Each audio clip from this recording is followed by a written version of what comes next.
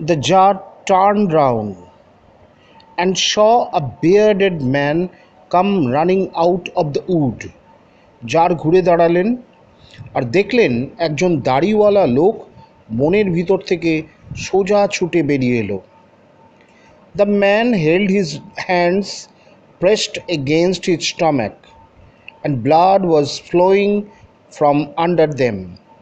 লোকটি তার হাত দিয়ে তার পেটটা সজোরে চেপে ধরেছিল এবং তার নিচ দিয়ে রক্ত বেরিয়ে আসছিল। When he reached the jar, he fell fainting on the ground, moaning feebly. যখন সে জারের কাছে পৌঁছল তখন সে অস্পষ্টভাবে গোঙাতে গোঙাতে মাটিতে অজ্ঞান হয়ে পড়ে গেল। The jar and the hermit unfastened the man's clothing. Jar এবং সন্ন্যাসী লোকটির পোশাক পরিচ্ছদ খুলে দিয়েছিলেন। There was a large wound in its stomach. তার পেটে একটা বড় সড়ো ক্ষত ছিল। The jar washed it as best he could and bandaged it with his handkerchief and with a towel the hermit had. Jar সেটিকে যতটা সম্ভব ভালো করে পরিষ্কার করে দিয়েছিলেন এবং তার নিজের রুমাল ও সন্ন্যাসীর একটি তোয়ালে দিয়ে সেই ক্ষতটি বেঁধে দিয়েছিলেন। But the blood would not stop flowing, কিন্তু রক্ত বেরোনো বন্ধ হয়নি। And the jar again removed the bandage soaked with warm blood and washed and rebandaged the wound.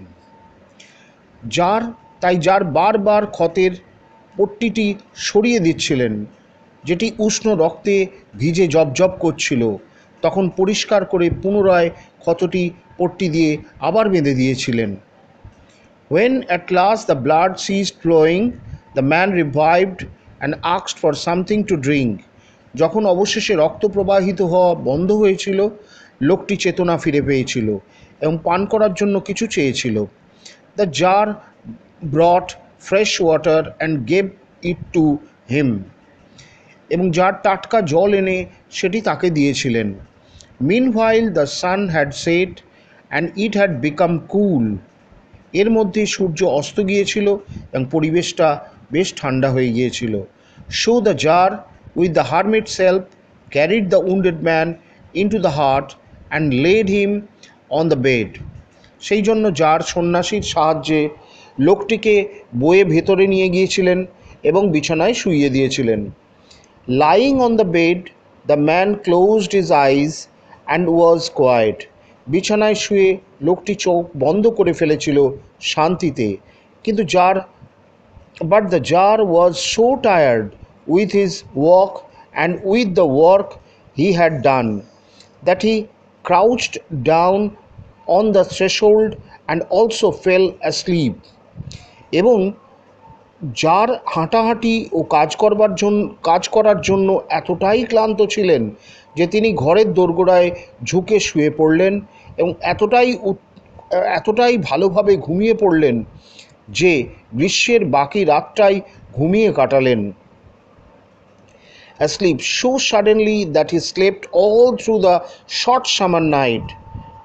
When he awoke in the morning, it was long before he could remember where he was or who was the strange bearded man lying on the bed and gazing intently at him with shining eyes.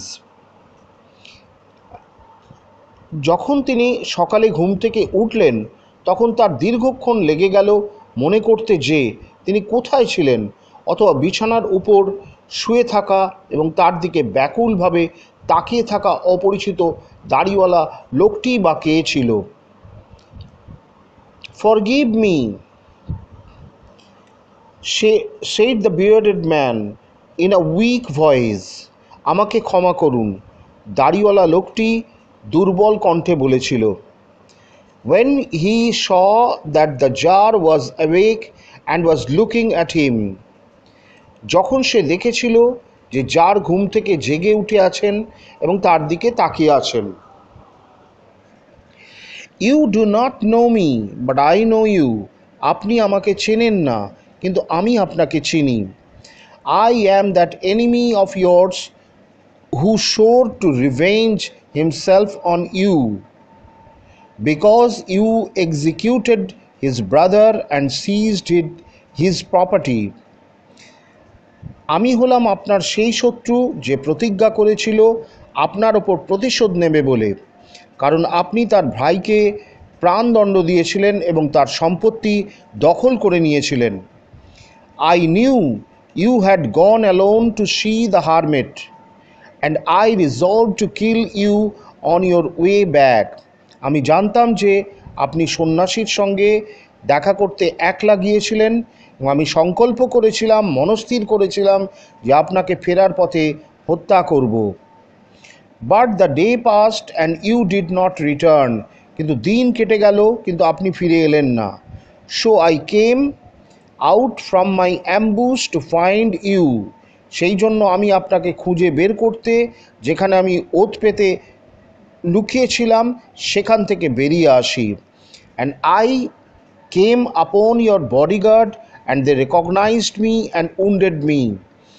সেখান থেকে বেরিয়ে আসি এবং আমি অপ্রত্যাশিতভাবে আপনার দেহরক্ষীদের সম্মুখীন হয়েছিলাম।